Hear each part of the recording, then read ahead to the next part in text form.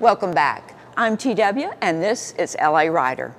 In this next feature, we're riding US Highway 51 again, this time headed toward Kentwood and another one of our favorite places we haven't been to in a while. Let's join Amanda Jo on a ride to Skinney's.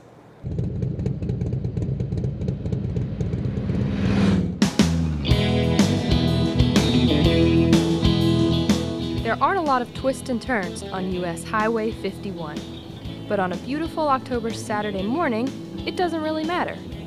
Just getting out on the bike and getting your face in the wind is great therapy on just about any highway, especially when it's a cool, sunny day.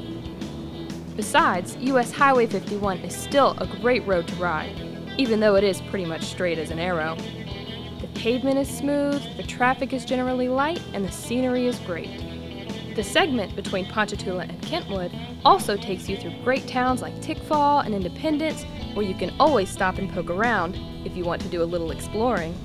But on this particular morning, we already had a destination in mind, and it was just outside Kentwood. In less than an hour, we were pulling into Skinney's, a northern Ponchatoula Parish restaurant that has been serving the people of southeast Louisiana and southern Mississippi for more than half a century. Now don't let the name fool you. You won't get skinny eating at Skinney's. In fact, you will be well fed. Skinney's is known primarily for their barbecue, but they also feature great seafood, steaks, and plate lunches. They also make a pretty mean hamburger, too.